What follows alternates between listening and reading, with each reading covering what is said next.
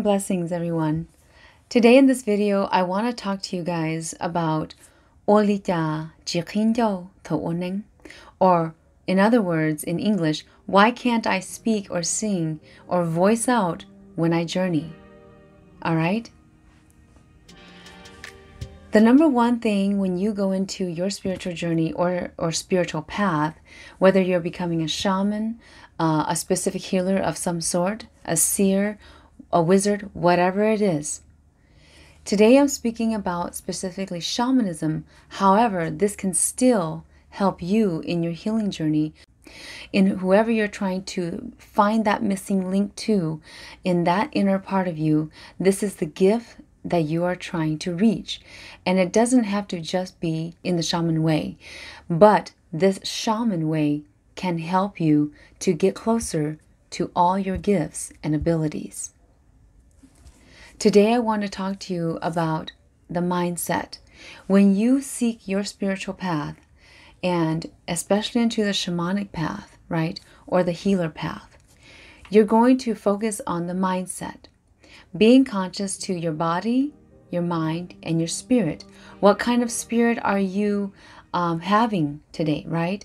What kind of spirit are you in when you go into this spiritual part of you? Number one, and the most important part, there's a lot of important pieces, right? But number one, the reason why most people cannot open up their voice during a spiritual journeying or shamanic journeying is they are fear-based in their thoughts. So you're feeling fear towards your spirit guides themselves. The ones that are supposed to guide you on the journey, you are feeling fear towards. You are not trusting in them. You're feeling like they are a burden to your life. You're feeling as though they are making it more complicated for you in your life to go through your life more smoothly, right? So you're putting this fear onto your guides and blaming them for the burdens that you are going through and experiencing in your life or the areas of your life. And that is not true. Your guides are to bring you the blessing. They're trying to bring you the smoothness that goes into your life for you to have a smooth ride, right? But now you're in the deciphering of your mindset. You're thinking it's your guides that is burdening you. But in fact, it is not. Because this can only be explained through your own experience. The other thing with fear and being in a fear-based mindset is that your fear is towards this journey. This journey that you're going on, you have no clue of what you're doing. You have no sense of really knowing if it's going to be black or white or gray, and you're fearing the journey all the way through. I want you to open up your mind and not fear the journey.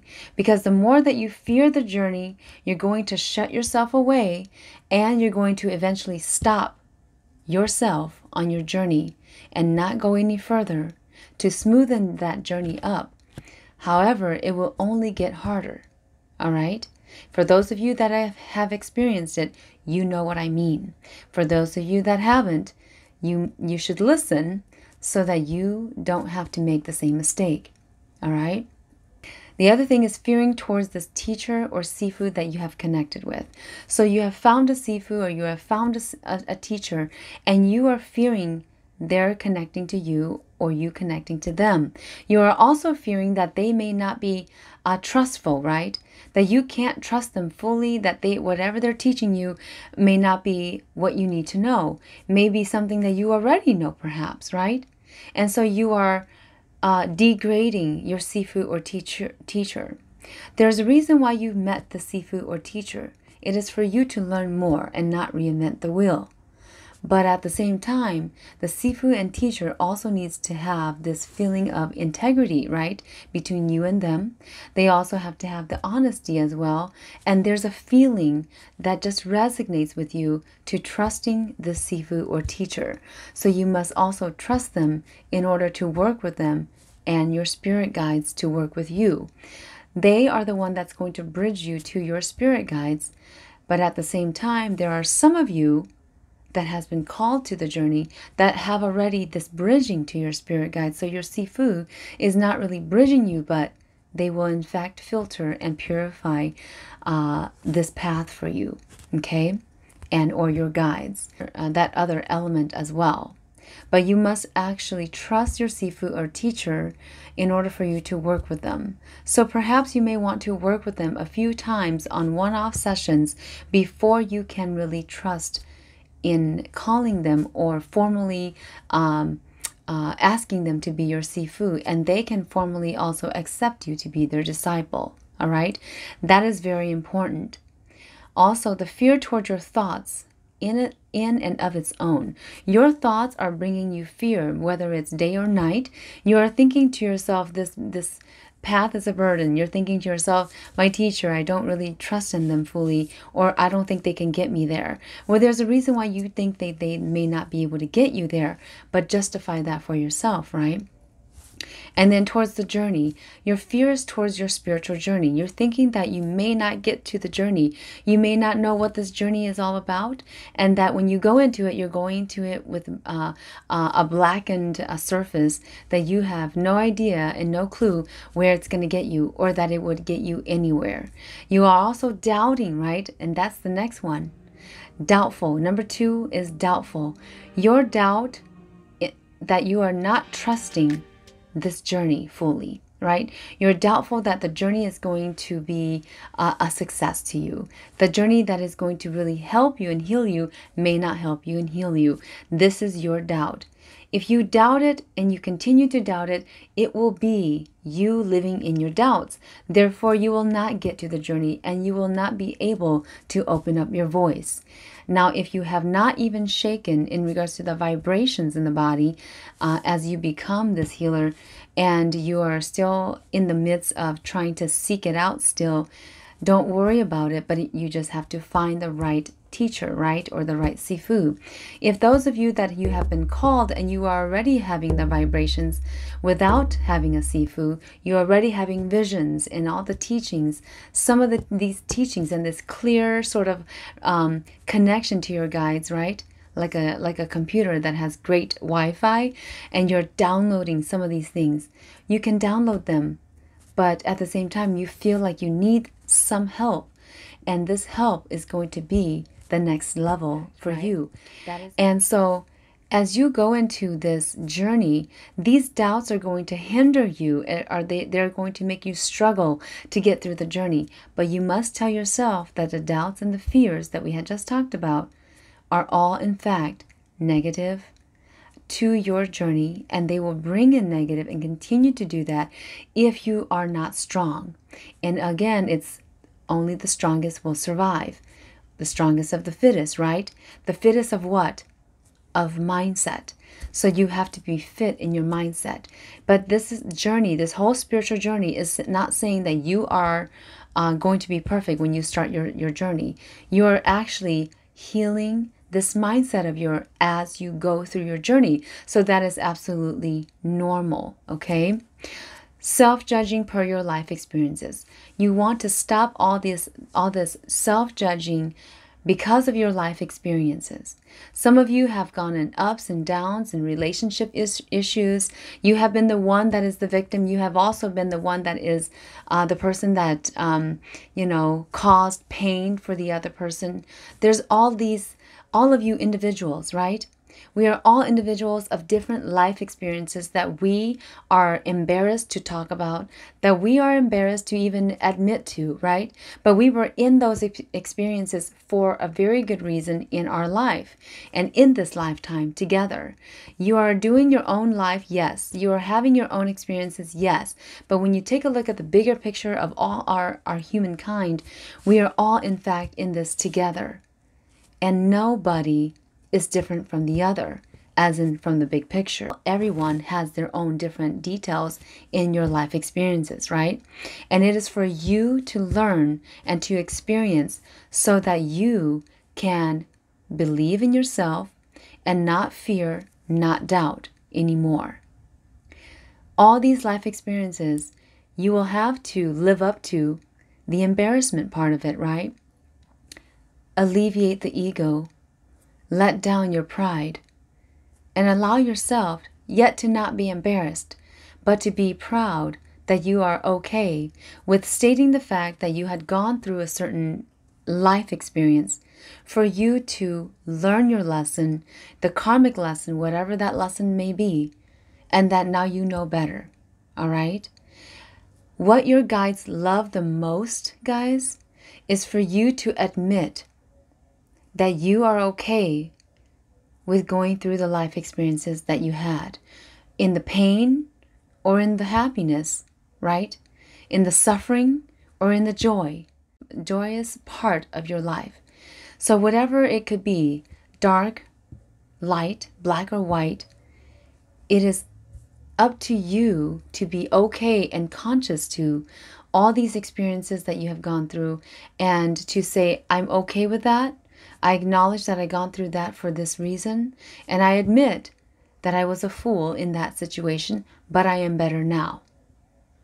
That takes a very strong person, or a person that becomes strong, to admit that, publicly or outwardly, whether it's to the public or whether it's to the universe.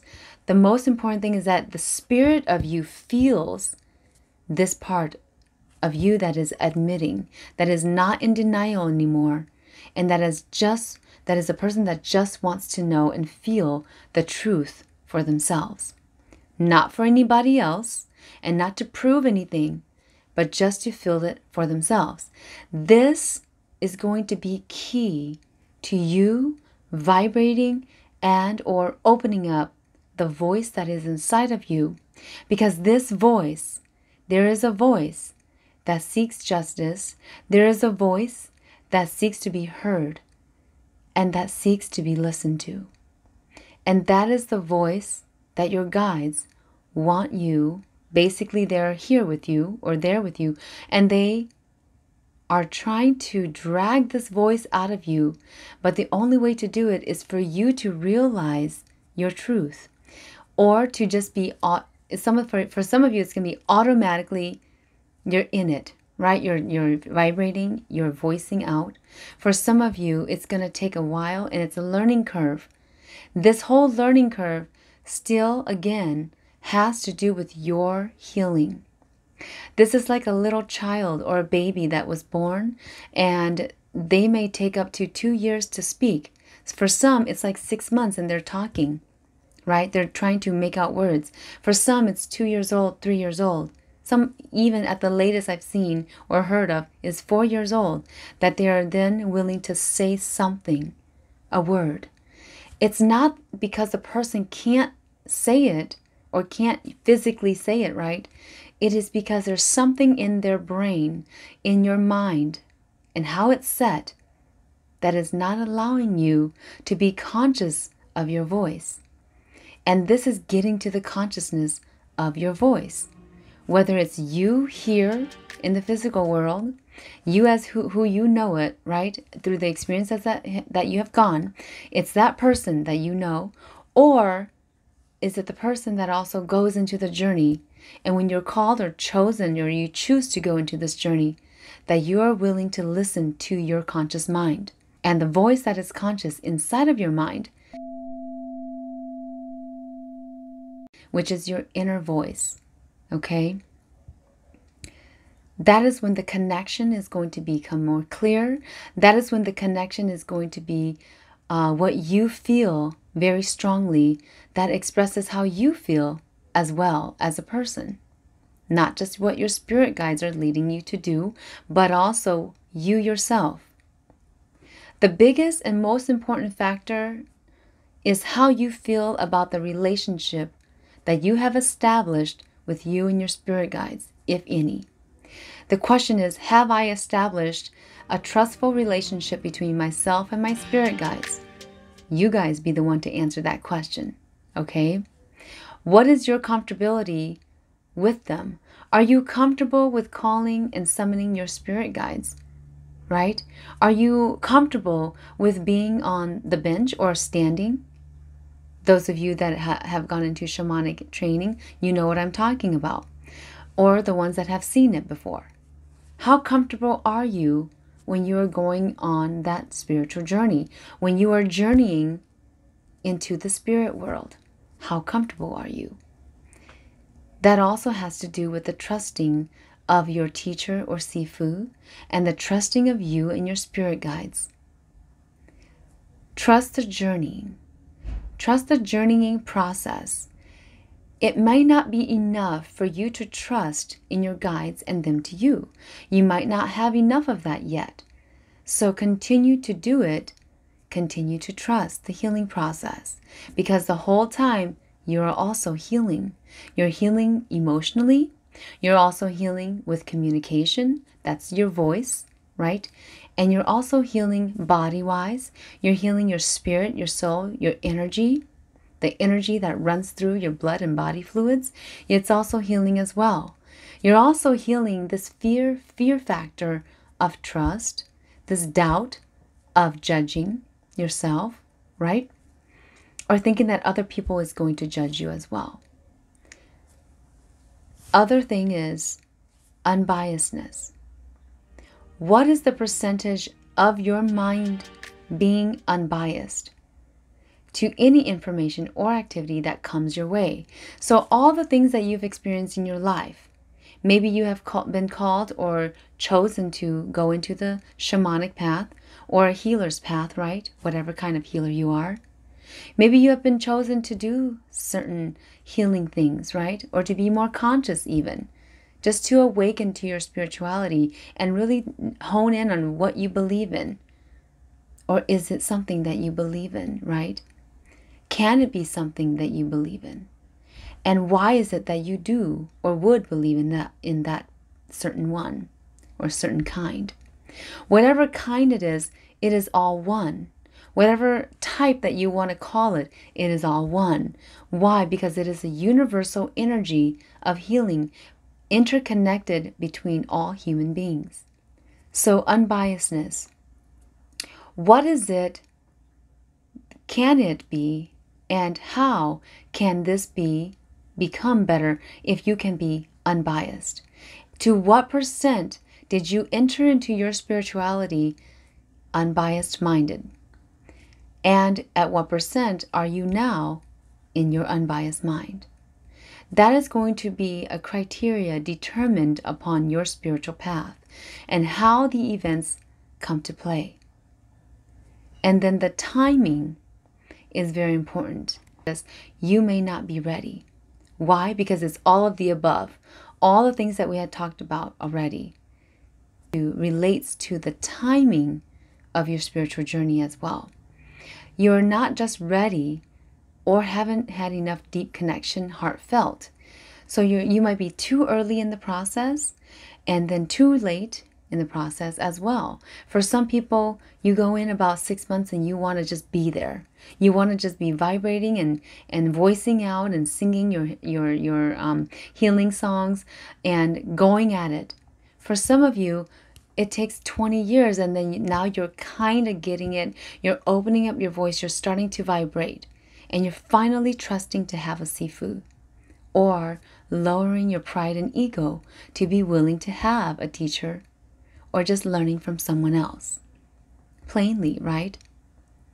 So, through all these aspects that are stopping you from being who you need to be, which is yourself, in fact. Your guides want you to get there and be who you need to be, which is your authentic self. And through your healing is an avenue that they are taking you through this spiritual journey. When you journey is going to be the most vigorous part of your healing that you can feel to yourself. And the soonest that you can help other people as well. So all this is affected by how your guides were connected to you.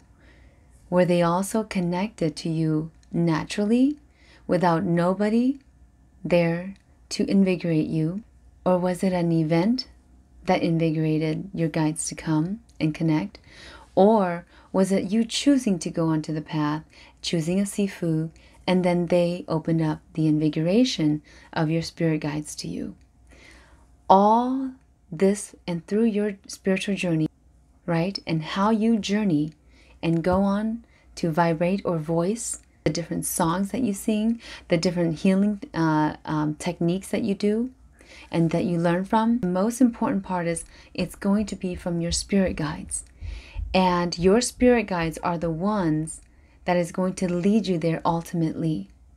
But for some of you, and I'll say most of you, 99.9%, it's going to take you to release your ego and your pride, your doubts and your fear, and the thought of being embarrassed to do something that is out of your norm, right, out of the box. Then will help you to bridge you more deeply into your journey and will help you to be more comfortable within your journey. And all this, again, has to do with timing and the mindset. If you have any questions, put that down below in the comments. And I hope to speak to you soon in the next video here. Warm blessings from Master Shaman Palai Qhib.